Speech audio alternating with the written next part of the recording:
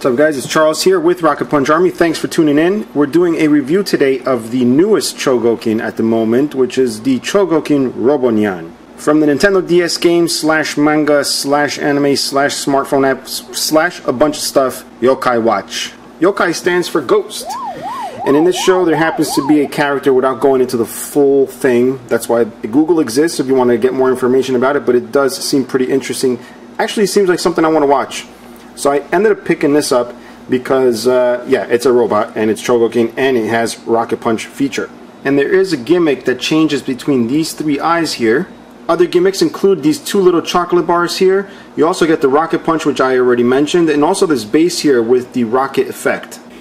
Inside the box you'll find a nice little baggie with the instructions. You also get the styrofoam tray where the figure is located, and also this tray here which has the little effects gimmicks I showed you. So we'll go ahead and open this up. I've already pre-cut it open so I can take a look at it, but here it is. Obviously it comes in a nice styrofoam tray which a lot of people either love or don't like. I myself love it. And there's usually a plastic tray here. I don't have it here with me, but for protection from it banging around, but like I said, I already took this out, but this at least gives you an idea of what to expect when you find it. This little styrofoam piece up top, near impossible to take out without ripping anything, so I just kind of unplug it from the bottom. And normally I would stand the figure off to the side, except look at these feet, you're not going to get him to stand at all. Now luckily it does come with a little clear stand. You're going to plop it right into his little hole right there by his butt, and the little pointy feet will go right into those little spots made for it. One of the biggest reasons for me for even getting this was because I was blown away by the Hello Kitty figure, which was tons of diecast. If you're expecting that, stay away. There's not a lot of diecast compared to the Hello Kitty. So the Hello Kitty had the entire head made out of metal, the whole body. This unfortunately has a big plastic head. You'll see it's got two tails. You just want to bring them out a little bit if you're going to display it. The figure itself is actually kind of cool. Let's go over it a bit here. As far as articulation, you have the head that moves up and down this way. Obviously it turns. No ratchets like the Hello Kitty.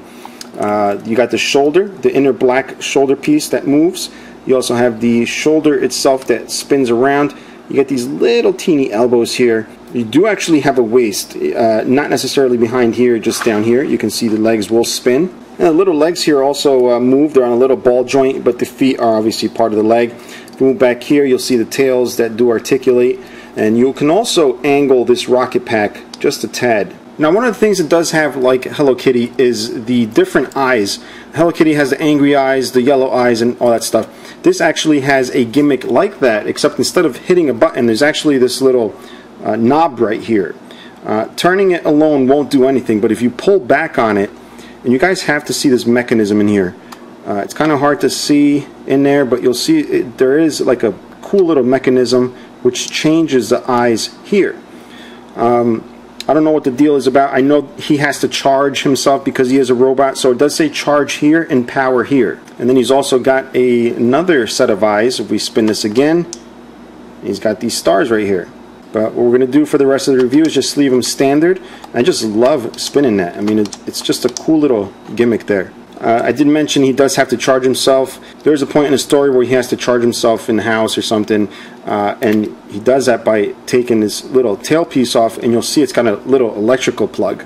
Not only on this side, but also on this side. Now there's also another gimmick I'm going to show you guys. If we turn him around, it took me a little while to figure it out without the instructions, but right here, if you press this here without holding him anywhere else, put one finger in the front here, just press that, you'll see the belt just swung open and this piece here opened. So if we bring this down, you can see the chocolate bar making factory.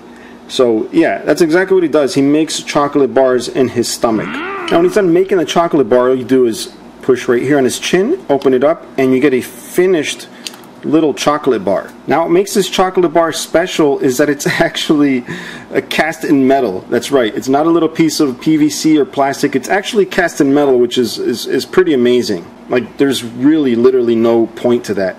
And you also get a open wrapper version. Yeah, I know guys, totally crazy, but it's Japanese, remember, it doesn't have to make any sense. As a matter of fact, this is a robot cat from the future that makes chocolate bars. I have to see the show. Now, I venture to say, if you were even remotely close to wanting this, it's probably because you've come across this or know about it and were interested in that, which is really the reason I got it. But again, it's not the same thing. This is just loads of die-cast metal. This is a very little bit amount of metal, but I'll show you where it is. Now, the metal that it does have is right here. This mouthpiece is metal. If we pop this open, this door here is metal, and so is the rest of his body around here. So it's not exactly heavy, and most of the inside is taken up by that little detailed gimmick in here. So it's just really like a hollow piece of metal, this door, and this mouth. Alright, so we're going to move on to checking out the other accessories he has, which is these little round things, which are very easy to lose. These round things are actually alternate hands, believe it or not. They're just round, they slot right, whoops, there you go, losing that. Whoa, alright, with a slot. Again, this is going to be very easy to lose. So what we're going to do is actually pop off one of his regular round hands, pop one of these on, and that slot right there is actually so he can hold on to one of the candy bars. So we'll go ahead and put that right in there.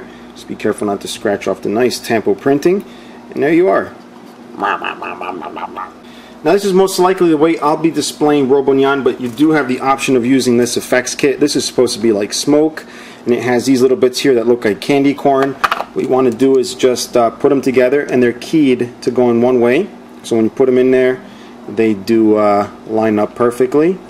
And then just attach them to the base here, which is also keyed on the bottom. Then grab Robonyan. Remember I told you this thing pivots here at a little angle. That little slight ratchet right there is just enough to get these to go right in the back, which gives you the flight effect. Now it is a rather nice gimmick, giving you the option of showing it off with the flight pose here, and you can also detach from here just to leave the little effects fire out the back of the rocket here, if you want to display it that way, just like that. You know what, guys, I think the absolute best gimmick is this. Let me just get this little baggie out, dump the parts here on the table for a sec.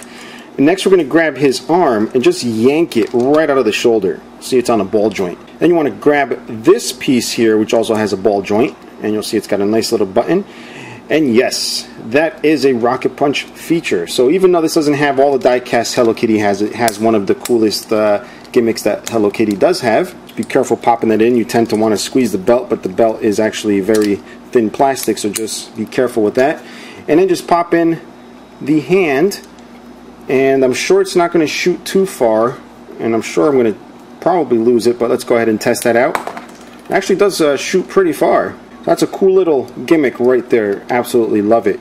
So what I have here is a little bit of a scale comparison for those of you that don't collect Chogokin, but we have a 6-inch Hasbro Stormtrooper, and then we have a deluxe size Optimus Prime. Then for you die-cast robot collectors, we do have the Super Robot Chogokin God Sigma here, and off to the right is a little Mechatro we go from Sentinel. And that's pretty much it, guys. Nothing overly complex. If you're enjoying the videos, guys, please subscribe, share with your friends. There's also a support button somewhere at the top. It's usually an exclamation point to help support the channel, bring you more videos. If you have any questions or comments, leave them below. If you want to pick one of these up, there's a link in the description. Until next time, bye-bye. Give me a chocolate bar, I'm hungry. Don't judge me.